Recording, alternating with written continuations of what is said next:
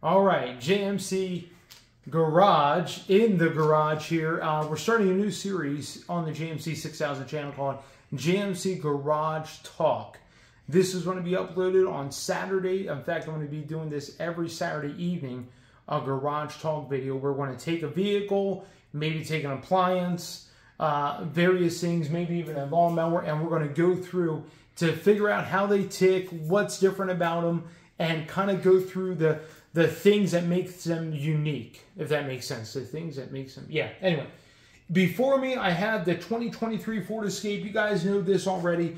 What I wanted to go through today, as you can see, it's a little bit deconstructed, is the 1.5, and not only the 1.5, but the 2-liter and the 2.3 MPC Ecoboost. Now, MPC, if you don't know this, stands for Modular Power Cylinder.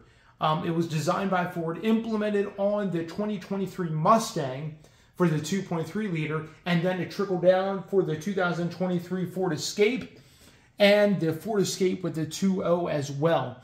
So what I have here is a 1.5. Now, at this current moment of this broadcast, the first one, the new year, what we have is Ford is offering two different versions of the 1.5. They have the 1.5 that was designed called the Dragon inline 3-cylinder, and that was designed in Europe, brought over here, and it's used in the Ford Bronco Sport and was used in the older Ford Escapes and some other vehicles as well, but pretty much those two in the U.S. Now, the 1.5, so sorry if I shine that in your eyes, this MPC is going to be a modular let me kind of explain it this way. Back when Ford introduced a 4.6 single overhead cam back in '92 in the Crown Big, that was known as their modular V8, where it shared common parts with the 4.6, the 5.4, and the dual overhead cam 4.6 and 5.4 as well. Well, what we would call this particular engine in this 1.5 form is the modular inline series of Ford engines that goes from the 1.5. It shares parts with the 2-liter, and it shares parts with the 2.3. So let's kind of go over some different parts and everything. We have the air intake right here that feeds air, brings it into the turbo, which is on the back side of the engine. Same thing on the 2.0, same thing on the 2.3. Again, if it's a 2.3, it'll be turned this way if it's in the Mustang. Longitudinally instead of sideways. But anyway, after it introduces fresh air into the turbo, there is a charge air pipe, which it's going to be hard to see, but there's a charge air pipe that comes from the turbo, feeds into a front mount air-to-air intercooler, comes back out of that intercooler, and it goes up through the throttle body right here, and then it goes up into this intake right here, composite intake. The 2-liter and the 2.3 share a very similar design on their intake.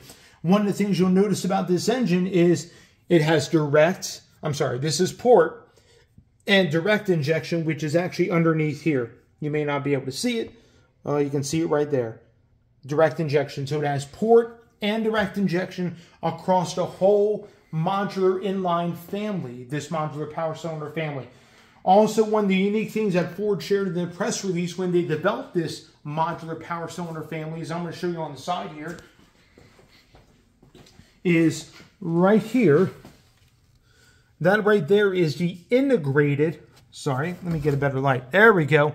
The integrated exhaust gas recirculation cooler. So the reason why Ford did that is it actually helped not only with emissions, but also with the EGR cooler, it helps to cool down the exhaust gases before they get introduced back into the intake. And it's all built in. So one of the things that Ford recognizes is that many engine manufacturers, whether it be Toyota, Ford, or whoever, were having issues with the EGR coolers. Ford was like, well, we'll take care of that. We'll kind of build it into the process of the engine instead of be this standalone external part. So they kind of did that, and that's not only the 1.5, the 2.0, and the 2.3. Also, another thing they did is a oil vapor separator. So many times, this is what this contraption is right here with a sensor on the top. So if you do not know this, but early on in the Ecoboost life cycle, many people will put catch cans on their, actually the snow falling off, on their 2.7, on their 3.5, and what the catch can would do would separate the oil vapor from the actual oil itself so it doesn't get reintroduced back into the intake stream. What Ford has done with this built-in oil vapor separator is they actually built in a catch can.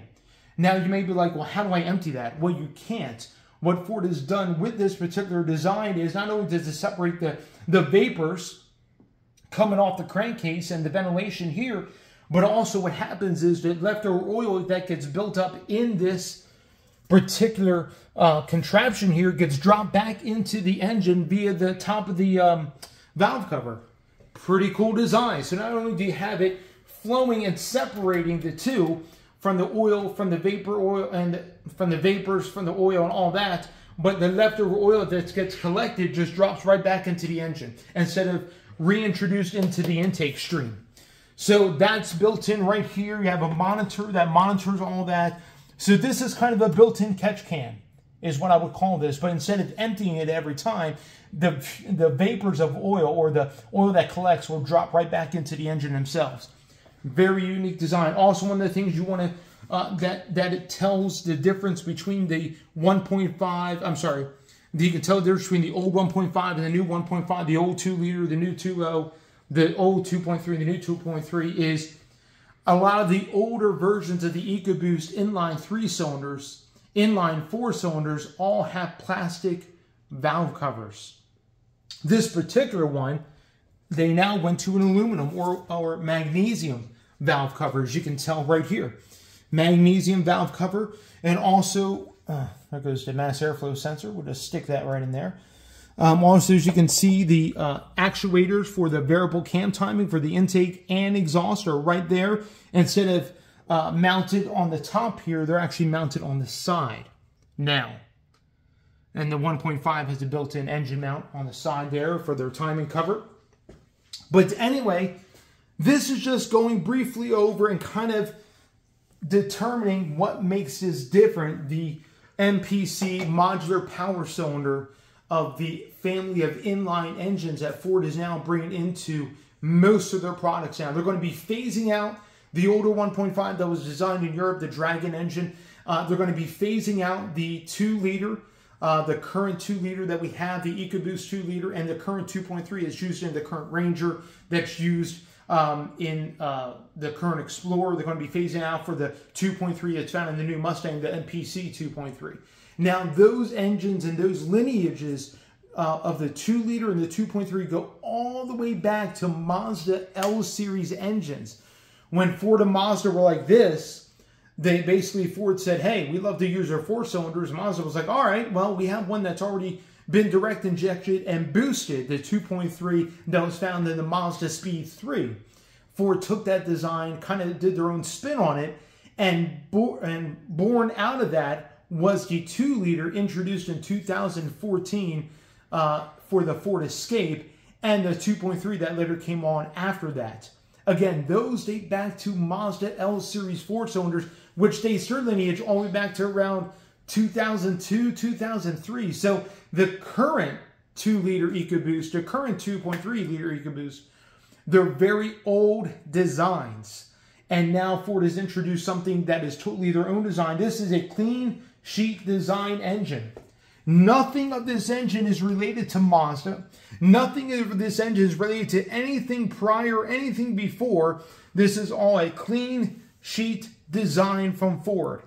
And last time Ford did a clean sheet design of an engine, it turned out to be pretty well for them. I'm speaking of the 6.7 Power Stroke when they, separated from Navistar. They were like, we're going to do a clean sheet design diesel. And the 6.7 has proven to be a pretty good, reliable diesel. Of course, it has modern diesel issues with urea injection and some other stuff as well. But for the most part, that 6.7 has been almost bulletproof. Not as good as the 7.3, but pretty darn close. So what Ford has done here is they've taken everything they learned from the Mazda L Series Ecoboost. They've taken everything they learned from previous Ecoboost whether it be they were designed in Europe, whether it be the 3-cylinder Dragon or even the 1.5, 1.6. And they did everything they could to really bulletproof this engine, whether it's this 1.5, whether it's the 2.0 or the 2.3 that's found underneath the hood of the Mustang. Ford really did everything they could to bulletproof this engine. And from what I understand, the deck design or the block design is what they call semi-closed. It's not fully a closed deck, but it's not fully an open deck. It's semi-closed. Which is a very unique design. If you don't know what that is, go ahead and look that up. It's semi-open around the cylinders, but in between the cylinders where they're mated together, it's closed off. So this way there's no, you won't have none of the issues the 1.5 had, the 4-cylinder 1.5, or some of the older 2-liter Ecoboost issues where it will blow head gaskets or coolant would bleed into the other cylinders. Anyway, so this is just a brief overview.